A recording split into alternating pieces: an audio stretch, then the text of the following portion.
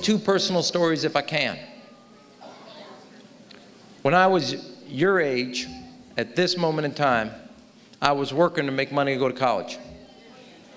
And I had worked in a meat shop and cut my finger bad, right to the bone. But like a doctor's son, being so smart, I waited 48 hours before I went to the hospital. I was not a good student in high school, mediocre. I hadn't really set goals for myself. Wasn't sure I was going to go to college. By the time I got myself to hospital, I was running a little over 105 fever, 5 blood infections, 2 bone infections, and gangrene. And I was ever so close to the other side. For about 72 to 96 hours, I was in ice packs, trying to control the fever. The doctors argued among themselves, just take off his arm to see if we can save him. It took 3 weeks to stabilize. I was in the hospital for 7.5 weeks. In that period of time, I lost 3 roommates who all died. And every night as I sat up, because a lot of nights I couldn't sleep, I was determined that I was going to make this and make something of my life, that I wasn't going to middle around and mess around anymore, but I was going to do something. And anything I've ever accomplished in life since high school graduation is due to the fact that I figured something else when I faced this close to not being here. In addition, my whole career, I wanted to get to a White House and work for a president. I was working in President Clinton's White House.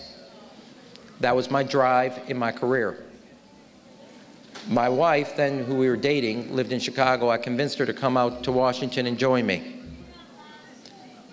The day she arrived in Washington, giving up her career, her job to be with me, I got fired from the White House.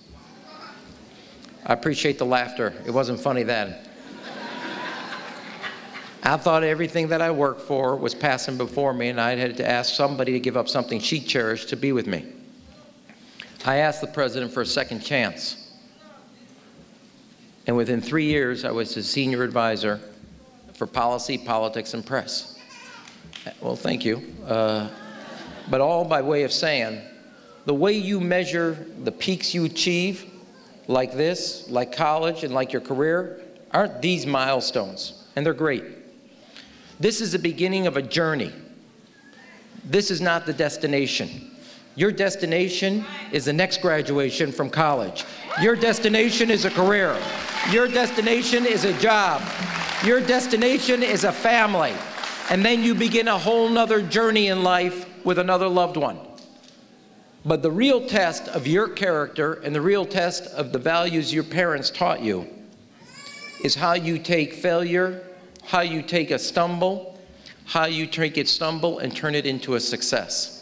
How do you take a failure and make an achievement out of it?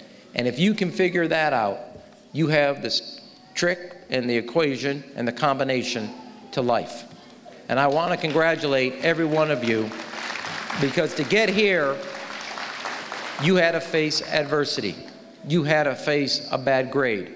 You had to face real challenges. And I can't thank enough your administrators, your principal, your parents, your teachers, and all the relatives that made this possible. So to you, to the entire city of Chicago, who's doubled down on the children of the city of Chicago and doubled down on the kids of Bowen, I ask one favor as your mayor. I have no doubt you're going to be a tremendous success. Come back to Chicago when you graduate and make that success in the city of Chicago, because if you pick Chicago home, we will have a great success as the city of Chicago. You can see it in your eyes and hear it in your voices.